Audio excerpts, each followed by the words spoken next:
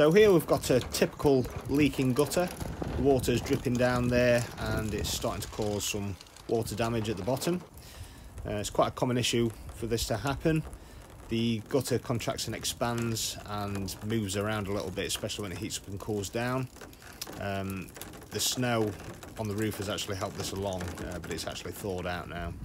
But to fix this, what you'd need to do is clean up the joint first. Make sure you clean the seal. The gutter will need adjusting, it'll need pulling back into position, but the other joint on the other side where you're pulling it from will also need attention because you're moving everything around. But then it's worth using a high quality, low modulus sealant that remains flexible when fully cured, and that will stop it from happening again.